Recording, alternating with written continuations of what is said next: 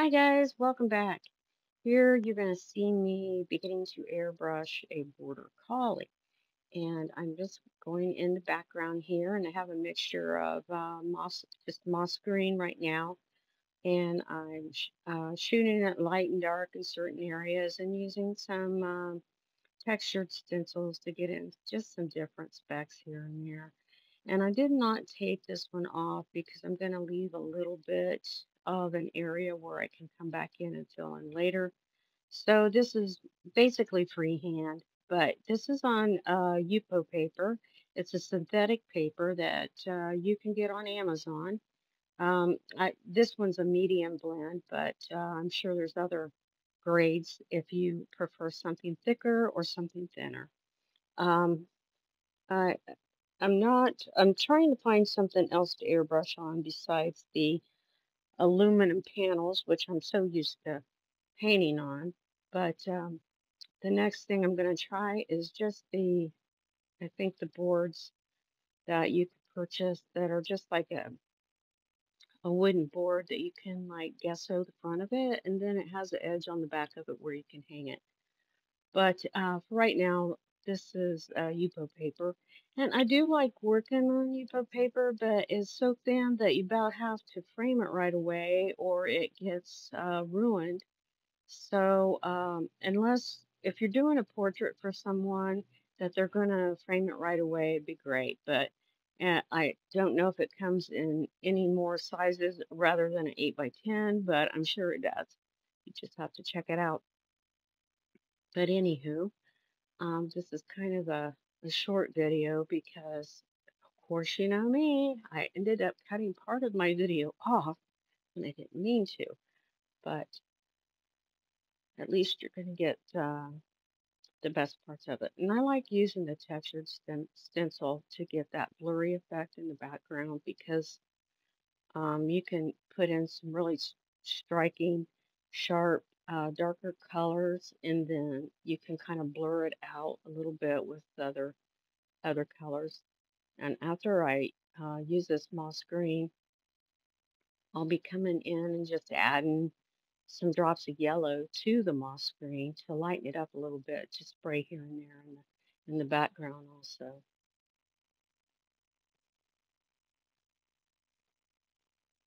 You might hear the cars going by outside. I'm at the other place, the of all place.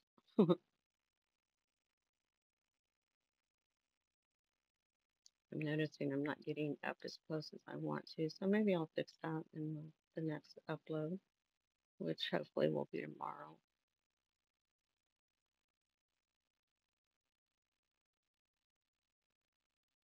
I should have most of this painting done, most of it done today, and a little bit of touch up tomorrow. But for I don't like to work all of one painting in one day because I like to take breaks and step back and look at it. You know, I don't like to rush things. That's the one thing I think a lot of artists make a mistake on is they don't give themselves time to slow down and kind of enjoy the process and look at it.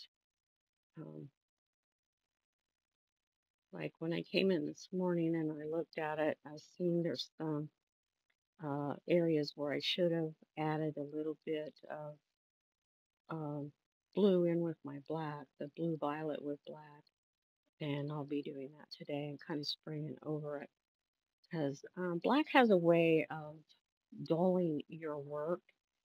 And with this border collie, I thought, well, black, you know, there's a lot of blue in there, blue tints, but there's also some really dark blues. So you'll see in this video where I sprayed some lighter blue for shadowing and stuff, but I didn't spray the darker blues. So I will be doing that in the next video. And here I'm just using my Mars eraser to scratch out a little bit of that green where I had gotten a little bit too close in an area that I didn't want it. And of course I'm scratching out some little flyaway hairs there, here and there. And always as you do your piece, you want to erase those very dark striking pencil marks. I have them that dark so you can see it, but as I go along, I'm going to try to scratch those out where I'm going to be putting in the lighter colors. I should say erase those out, not scratch those out. So this morning when I woke up, it was like thunderstorm city, raining really bad. And then when I came in to work today, into the studio, now the sun's shining. It's beautiful outside. It's like 70. Yes. Indiana weather could be the worst. It's up, it's down. It's up, it's down. You never know what it's going to do. Like last week it was in the 30s, and, to, and this week it's in the 70s. Go figure.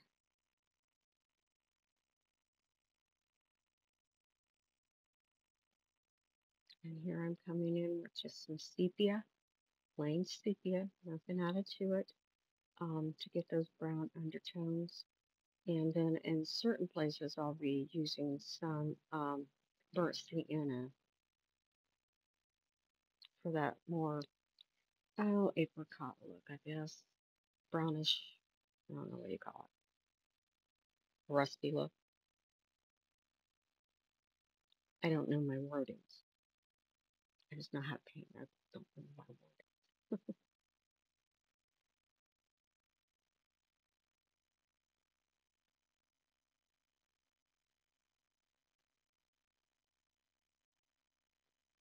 And even though you can't see it, I'm scratching out some highlights where I'm going to want those highlights later.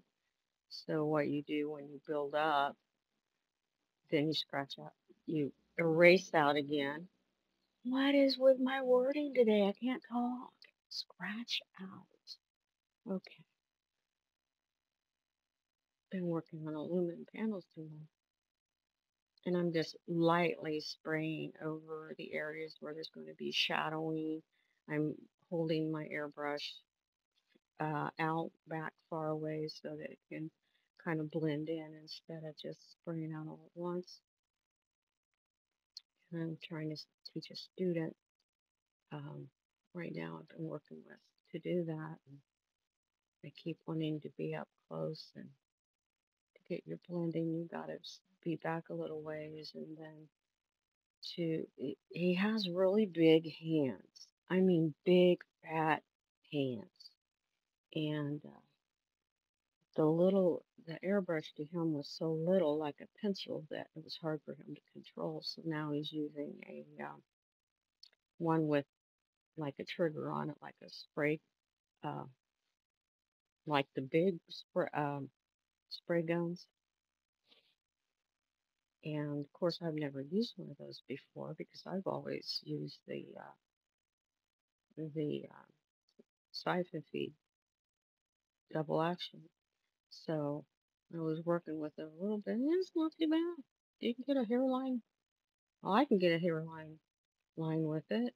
He's trying to, but you know, um, he'll get there. Just takes time and lots of practice, right? As we well know. You gotta love it too. You just gotta love airbrushing to stay with it that long and to really practice to learn it. When I was first learning, I stayed in my shop for like 14, 16 hours at a time. Get up really early, wouldn't come back in till really late, and finally start mastering the trigger and mastering everything.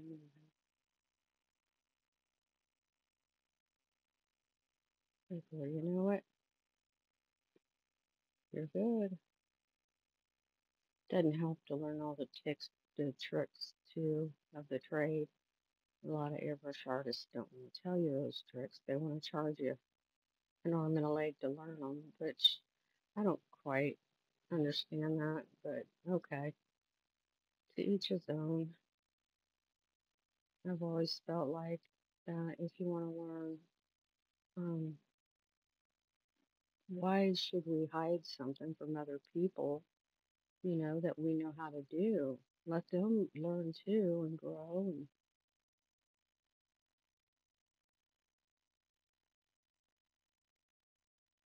of course, I will even be in charge, charging for my artwork. 'Cause it takes a lot of time to do one of these pieces. And if you're teaching somebody too, you should be paid for that. But why hide your tricks? Well, why hide the certain things that we've learned to do over the years that makes our artwork better? Let's spread the word and share it. Share the love, as they say. Share the love. Feeling a little crazy today. I've had too many cups of coffee.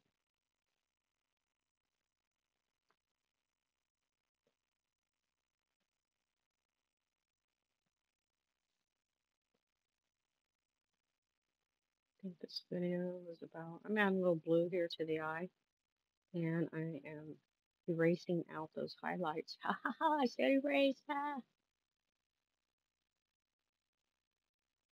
And spraying it just lightly, uh, shadowing of sepia in certain areas that I will be coming back over with some black and some burnt sienna later on.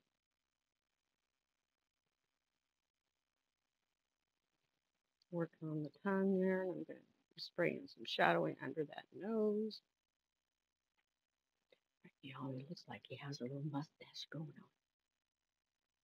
on. I jump around a little bit in my airbrushing. I guess I get tired of working in a certain area and I just jump over to the next. But the best way to paint is just paint in sections.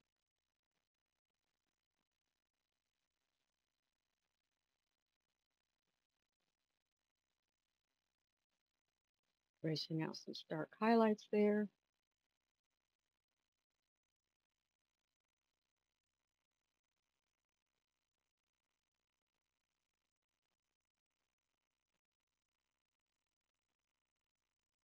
And I'm putting in some blue, light blue, um, for shadowing and for highlights. And a lot of that light blue is going to go right on the edge of where the green comes up to meet the white.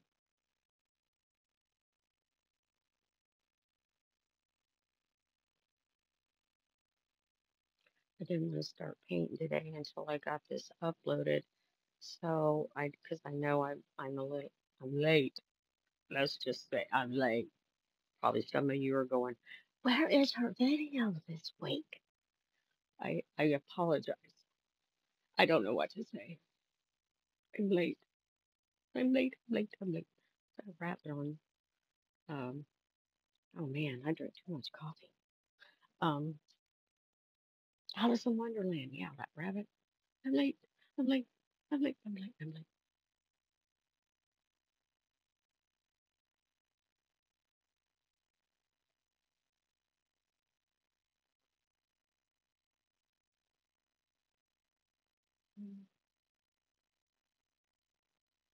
A little bit hair down by.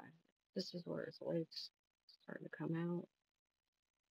Right, cut off here, in which to get a close up today in my videotaping, I'm going to probably just kind of focus on the face a little bit. And then if I get that done, I'll move down to where you guys can see the rest. But um, the studio here is a little bit different than the one at the big place. I call it the big house and the little house. The big paint place and the little paint place.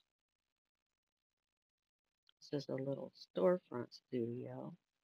And the other place is my actual big shop.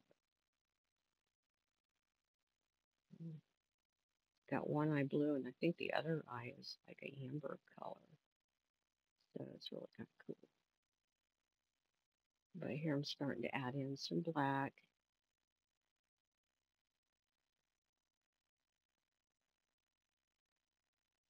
And this video is going to cut off, I think, right before I get most of the black in there because I thought I was recording again. Hey, I'm not perfect, okay?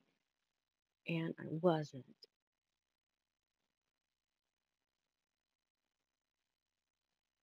I probably, here you go.